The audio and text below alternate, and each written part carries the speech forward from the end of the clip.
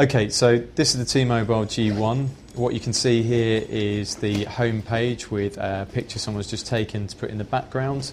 You can slide left and right so that you can put different icons on the home screen. These icons can be moved around. You can even drag them off the bottom of the page. Let's just grab that till it buzzes. Just vibrates there, and then you can move it and take it off the screen. If you slide up, what you can see is the full menu of the different applications on the device, and again, you can drag any of those from this page onto the main home page. So just till it buzzes, and you just drop it on the page. So you can make the screen what you want it to be. All your familiar Google applications are on board, so Google Mail, Instant Messaging with Google Talk, and Google Maps via the GPS. If you go into the browser, what you can start to see is it's 3G HSDPA supported. And if you switch to the sideways, you've obviously got a full keyboard here.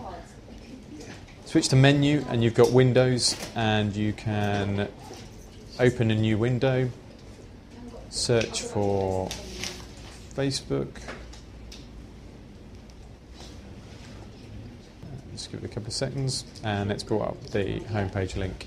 Okay, so it's loaded up now, and you can move around the page really easily, scroll left, right. You can zoom in just by pressing the plus or the minus at the bottom of the page. Really easy. And then on the bottom right there, what you've got is a little enlarge button. Just press that, and you can select. You can now see the whole page, and you can just choose which section of the page you want to zoom in on. Back to the home page. What you might notice on the top left is you also get the notifications there. So if you had a new email or an instant message or a text message, it'll appear on the top left. You can click on that and just drag that down, and you can see your new email messages and just look at them straight from that page.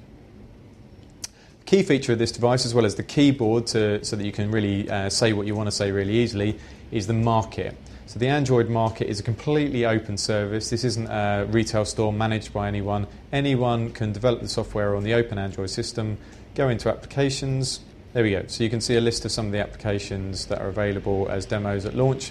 They're going to be posted up, and some of those are free. Some of them are going to be different prices depending on the developer who sets the price. And as I say, you can buy and sell as you want them. Another unique feature, which is the trackball. So when you want real precision when you're on a web page, you've got the trackball on the right-hand side here to just choose where you want to go. Particularly useful when you're filling in forms online. Use the keyboard to fill in the form really quickly, and use the trackball to get to the box that you want. And again, you've got integration with your mail. First time you log in, sets up your Google account, and you've got your Google Mail straight in front of you. So dead easy to use if you want to communicate online, because you've got the keyboard to say what you want to say. Really easy to use touchscreen, trackball, and the Android marketplace to make the phone exactly what you want it to be.